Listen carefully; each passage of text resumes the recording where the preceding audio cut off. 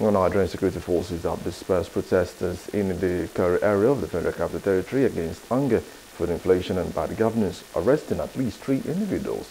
The protesters had gathered when security agents intervened, leading to teargas being used to calm the situation.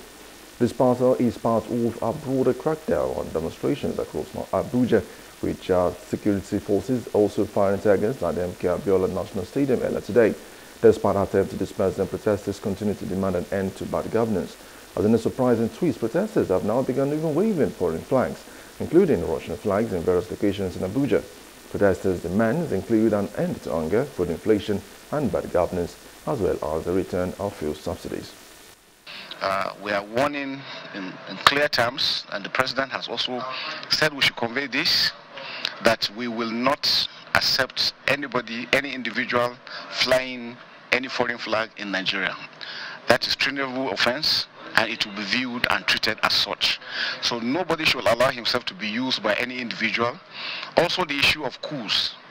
Nigeria is a sovereign nation. Nigeria is a democratic nation.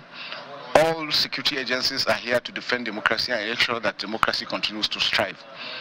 We will not accept anyone pushing or taking any action, seemingly or for whatever reason, to want to push for any change of government. Democracy is what we stand for. Democracy is what we continue to defend. The military is going to step in when it is out of bounds. And we can see that for people, subversive elements to push individuals to carry Russian flags in Nigeria, Nigerian sovereignty, that is crossing the red line. And we will not accept that.